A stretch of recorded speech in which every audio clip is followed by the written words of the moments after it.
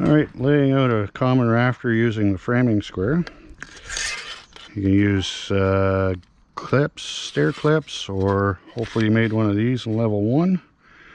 And we'll do a 612 slope. And the nice thing about this gauge is it works all the way from one end of the material to the other. It keeps you from flipping the square around, and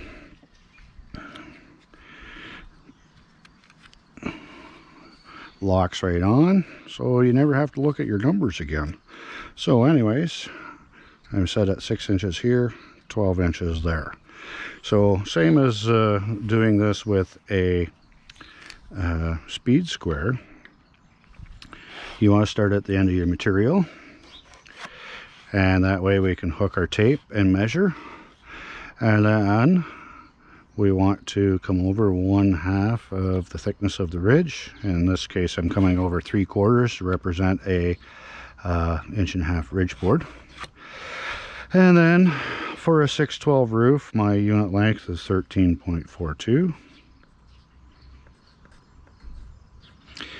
And with a 13.42 unit length, and I'm going to multiply that by 3 for a short rafter because I got short material here. So anyways, you multiply by your unit run, so that's 6, 12, 9, 10, 3, 40.26 inches.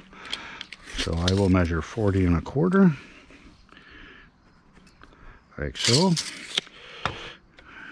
and everything is exactly the same as the speed square, as we have a plumb line at your length, so we measure the same distance from point to point. And then once again, we can just slide this over to represent our seat cut. So I can go in many different ways here with the gauge. You can mark your plumb lines any which way. Note that we move the speed square, the framing square, every which way we want. We will always get that same angle. Okay? Here, spin it 180 degrees. Okay, never turn it all the way around, especially when you are working without the gauge. So anyways, I'm going to give myself a 2 inches of bearing right there, like so.